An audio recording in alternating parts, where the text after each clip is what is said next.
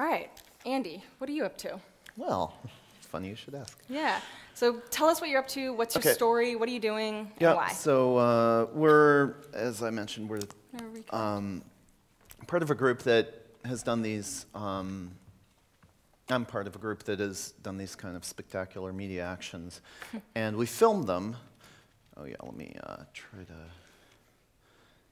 arrangement. Oh, perfect. Okay.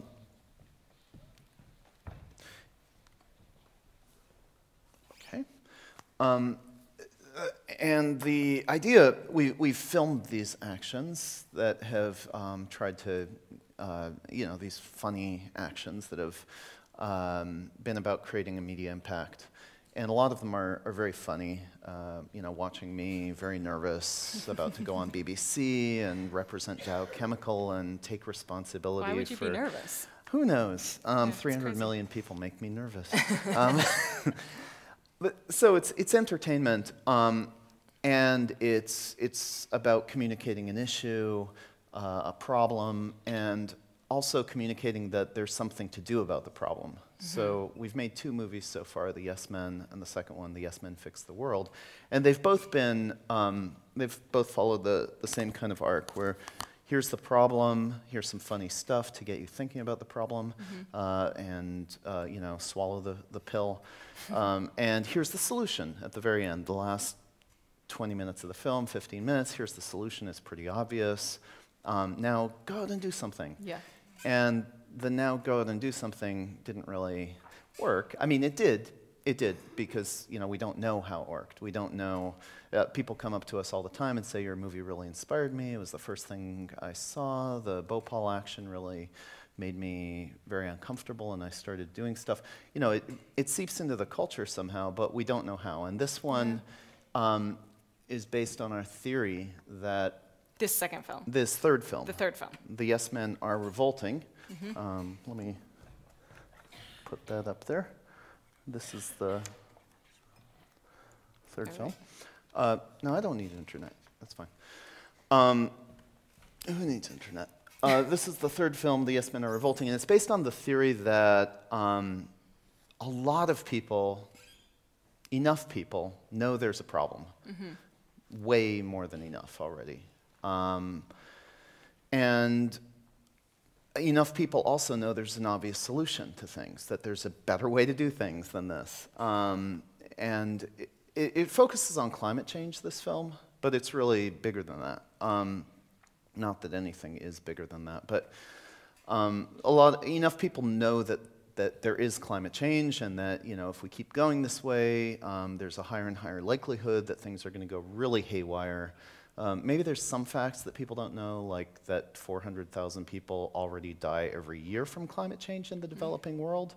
But people basically know that there's a problem, and that there's something to do about it, that we can fix it. There's green technology, we have all the technology we need, et cetera, et cetera. We don't need to add much more to that information. What we need is to communicate the idea that action is something to do, that it actually matters, and we don't know how it works, we don't know why things change or how things change, but that cumulatively, if enough people take action in different ways, things do change. And it's pretty reliable, actually. You can actually look at movements and say, well, this changed, that changed, and pretty much everything good about our society changed because it happened because of activists.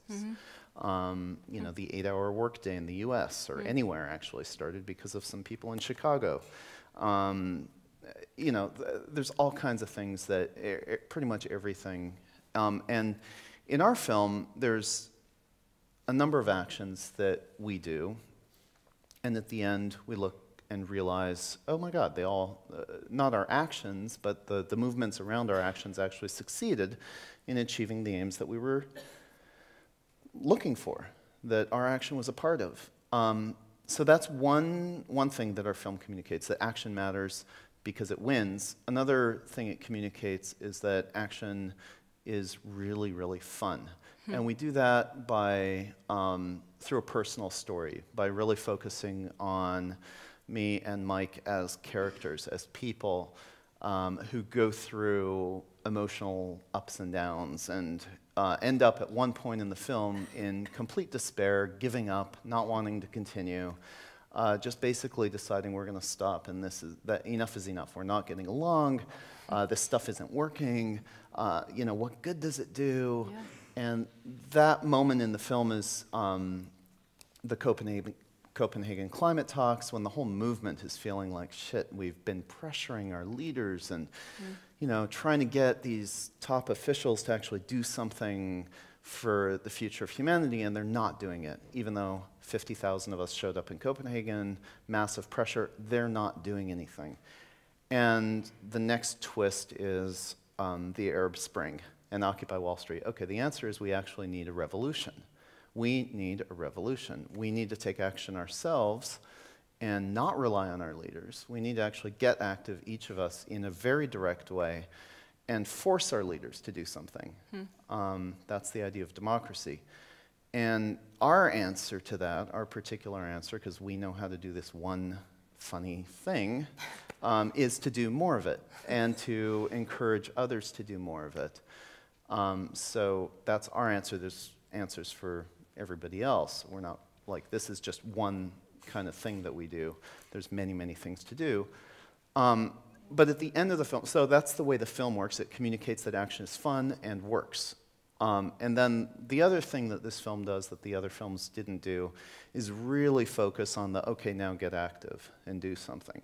So we're, in the last film, it ends, and we tried to get, like, we went into theaters after showing the film and said, okay, now let's go do something. Let's go chalk up a bank or whatever, draw all over a bank, or, you know, levitate an internment center or whatever. We did all those things, but it was step. Yeah, obvious. But you know, they worked. We did levitate the internment center, but it didn't actually stop the internment, obviously, and it wasn't really sustained. Yeah. More importantly, like you know, that was one moment, and then did it translate into people systematically levitating internment centers? I don't know. Probably not. Probably not. I haven't heard of that. No, I don't think so. Yeah. So this one, we're building into the end of the film this thing that we're calling the, let me get there, action switchboard, which is, it's basically a platform that enables audiences to join with actions that already exist, or to start their own around issues that matter to them. So when I was talking about the tools needed, this is the tool that you found that was needed in the movement. That there was sort of a, people weren't finding the right actions to connect to, or whatever. So well, I mean, you're sitting there and you see us doing these things on screen, and you see other activists doing things on screen with us, and you wonder, well, how can I be doing that? Yeah. And this is the answer. Great. It'll be kind of like a Kickstarter. There will be sort of actions, teasers for actions that people have already started, and lists of things that people need for those actions, like, you know, I need somebody who can make video, or I need 20 people who are willing to get arrested, or things like that. And it'll be a call, and we have a mailing list of 100,000 people already who are very relatively active. They actually do stuff when we send out a call, say, you know, meet us here, we're going to do this funny thing. They show up, like, much more than Avaz type lists or Move On type lists. So using that list to, like, if you have an action, let's say you're in Amsterdam and you have an idea for an action, you could add it to the switchboard. A staff member, so it's very heavily human moderated. It's basically not really a tool at all. It's like just a way of communicating with people at the Yes Lab. Somebody will see the suggestion, say, oh yeah, that's a great idea, but it could be a little better. Here's some ideas, why don't you read this? Work with them, do a little brainstorm, come up with a great action, great teaser, and then connect them to people who can help them do that in Amsterdam or wherever, and then help them carry it off too. And so how does this show up in the film? You said it was at the end of the film. Yeah, well, we haven't quite finished. But is the idea that this will be somehow referred to in the film, and why is it important to do that for you? Well, we'll use it in the film to actually do one of the last actions in the film. And that is important. Well, there's a couple of reasons. So that we demonstrate it so that people can then go, oh, you know, just the way people have kind of followed us as characters and gone through the kind of depression and despair and giving up, and then come back and realize, oh, wait, this is the fun thing to do, this is the effective thing to do, or an effective thing to do. At the end, similarly, they'll see us using this tool, and they'll go, oh, I can use this tool too. And more prosaically, you can't actually include a URL at the end of your film in the credits. The broadcasters cut it out. Yes, so. they do. So this is a way of in embedding it in the film so that there's no way they can cut it out. And the other thing I wanted to mention about this is it's on the question of what people do. Each of these actions has to fit into a goal tree. So we're coming up with a goal tree where we have some high-level issue goals, like, you know, climate change, making a livable planet, democracy, establishing democracy. Seems reasonable. Yeah, and then there's a bunch of sub-goals, and in the local versus international question that somebody asked, we're really excited right now about this idea of municipal civil disobedience. There's this organization in the US, CELDF, Center for Environment, Law, and Democracy, or something like that, that they work with individual groups at the very local level who establish laws. It's very easy and possible, not easy, but it's possible to establish laws at a municipal level, banning hydrocarbons, for example, banning fracking, banning all kinds of things that you don't want, and establishing good things. And those laws are often illegal. Like, they often get overturned, and they have to go through court, and they, you know, they inspire the anger of big companies. So it's a kind of municipal civil disobedience, but the theory is that if enough of that happens, eventually it kind of pressures higher and higher levels until finally you're pressuring national levels. But that in the US, it's almost impossible to actually affect national politicians, as we saw with Copenhagen, you know, and the whole lead up to that. It's probably true everywhere. It's almost impossible to actually change what top leaders do because the pressures of industry are so high. But at the local level, it is possible. So we're building the goals from very local up to higher level goals like stop climate change or keep fossil fuels in the ground. Cool. And I could show examples of actions in our film that resulted in, not our actions, but the movements resulted in change, or we could. Well, I'm also curious, too, lessons that you've learned. I feel like you're not old, but very wise in this area now, and how people sort of react to watching film and how they act or do not act after seeing it, and like what would you have done differently, or what have you learned in the process to move people to action? I actually don't have an answer to that. Okay. I mean, this is the answer, basically. Yeah. You know, it's really mysterious to me how things change. Yeah. Like, it's very rare in any struggle that you can point to one action that does something. Agreed. You know, you do a thing, it systematically seems to fail, Yeah. or at least not achieve the aim that you're So go get them, guys. Yeah. That's great. But the seem is the important part. It seems to fail because, you know, I mean, I could show, you know, there's 6 or 7 actions in this film that, or related to the film that in themselves obviously didn't do anything. Yeah. But then the movement did. Right. And, you know, within 6 months, things had changed. So, and that's the same across the board. Yeah. Like any movement you want to look at, there's almost never, I think, a single action that really does it. But when you build it, It's all accumulated. yeah. And we don't know how, like, making people laugh or getting mainstream media attention for things changes anything. We don't know. It's not, I don't think there is probably an answer generally, except maybe in rare moments. Yeah, there are a lot of guesses. There's a lot of guesses. Yeah.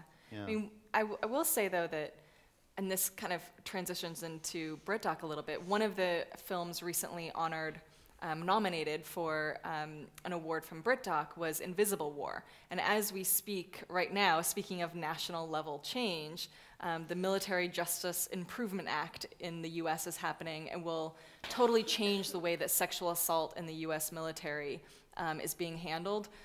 Yesterday, I was on the phone with like 18 senators trying to demand it to happen. I swear to you, it happened because of this film. Someone said to me once, they had said, oh, you know, what kinds of films are Fledgling working on these days? And I had mentioned The Invisible War. And if you haven't seen it, it's about sexual assault in the US military. It's sort of, in a lot of ways in the US, broke the story, was sort of on a very journalistic level, told this story in a deep way for the first time in the US. And someone said to me, oh, interesting, you funded the Invisible War. That came out at such an interesting time when we all were talking about that issue. What great timing that film came out. I was like, no, we're talking about the issue because of the freaking film. You know, that's why we're all talking about this issue in the United States right now, is because when this film came out, 3 days before it premiered at Sundance, Leon Panetta, the Secretary of Defense at the time, saw the film and made a statement about it. It all trickled down from there. And so we can make change on a federal level for some issues sometimes. It's hard, it's rare, but there are real success stories out there.